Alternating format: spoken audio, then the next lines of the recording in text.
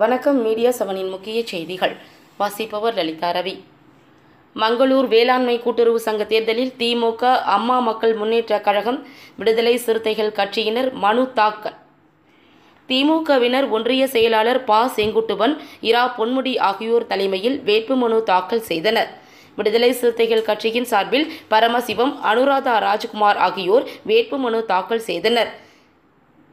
ஒன்றிய துணை செயலாளர் வேலாயுதம், தங்கமணி, வழக்கறிஞர் பாலு ஆகியோர் உடன் இருந்தனர்.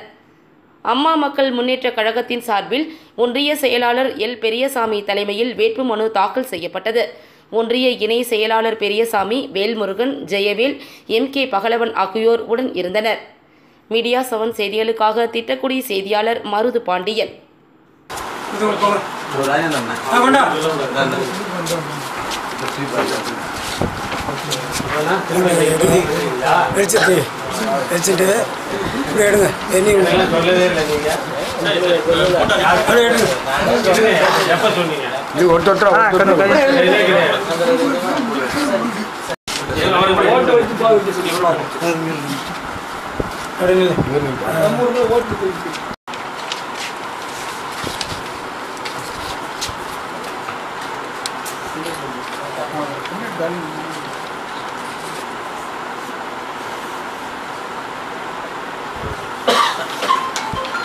நிகழ்வு செய்திகளை உடனுக்குடன் தெரிந்து கொள்ள மீடியா 7